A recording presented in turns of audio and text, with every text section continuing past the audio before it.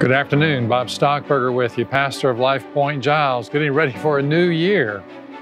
And I want to talk about a new creation.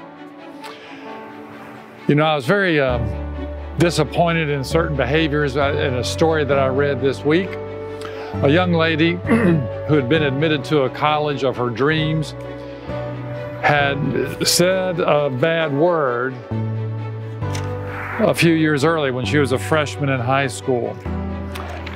And one of her classmates had recorded this and decided to put it on social media to ruin her college application.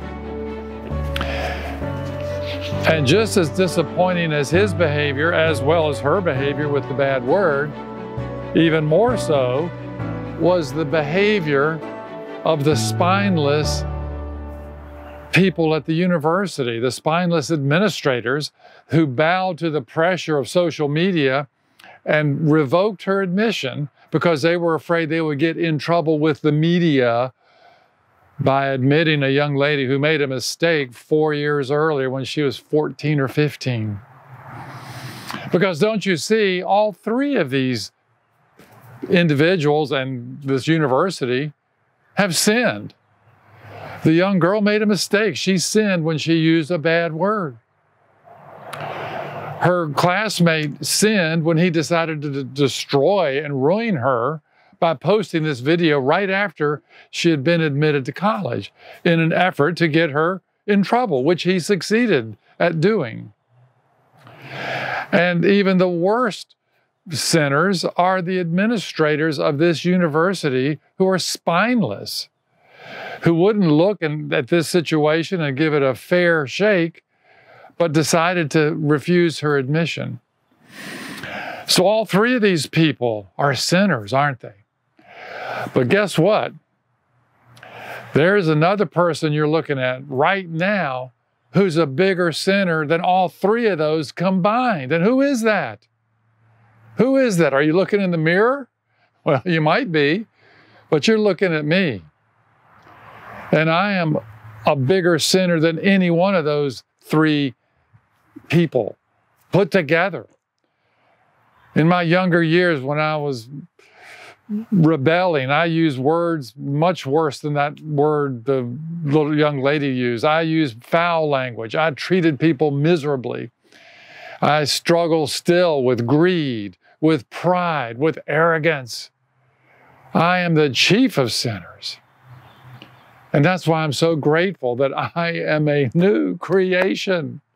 This new year, the sin is wiped away when I ask the Lord to forgive me. And that's how God works. There's a beautiful passage about this in Luke 7. I'm just going to read the end of it.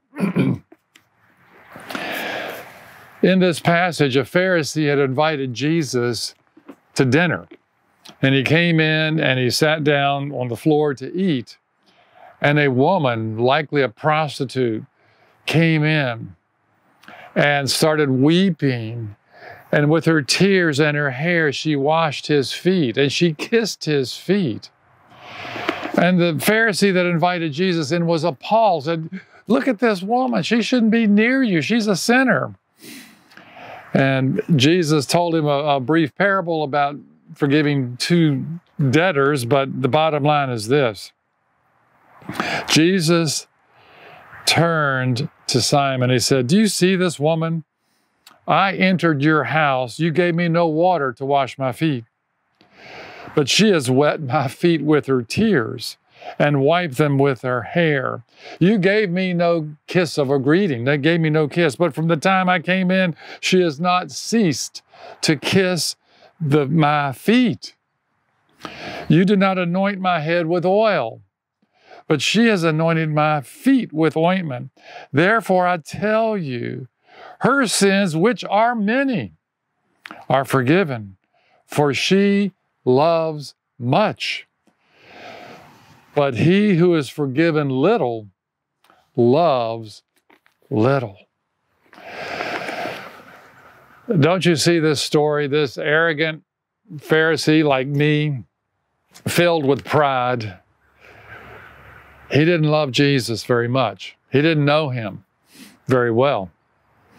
This poor woman who was filled with sin loved him greatly, cried over him, washed his feet with her hair, and their dirty feet in that country at that time. She kissed his feet. She loved him because she knew he was her Savior. She would be forgiven because of him, and she would be a new creation. And so there is the difference. You see a Pharisee like me, like you, who are judgmental, like that young man who was judgmental and tried to ruin that young lady's life. That's me. That's you. That's us. We are all sinners. And yet when we love Jesus so much and we ask him to forgive us, we are forgiven. And I too have had tears in my eyes, just like this woman, when Jesus has forgiven me of all of my sins, because I am a sinner. And you and I, this new year, can be new creations, just like this woman. She was forgiven. Her life was changed, and she loved Jesus. And right now, I pray that this young woman who said the bad word will be forgiven. I pray she'll repent. I pray this young man that hurt her on purpose and seemed to be happy about it will be forgiven, that he will repent. And heaven forbid, I pray college administrators around this country will grow some backbone and spine and courage, and they will be forgiven for their sin of looking the other way and throwing out a young lady or anyone whenever they get negative feedback on the internet. I pray all of these three people involved will be forgiven. And I pray that I will be forgiven of my arrogance, my sin, and that is huge. And I pray right now for you that this new year, if you haven't accepted Christ, if you still have sin that's going on in your life, that you will turn to him like this woman did, with tears in your eyes. Lord, forgive me. Make me a new creation. And guess what? Guess what? He will. Pray with me.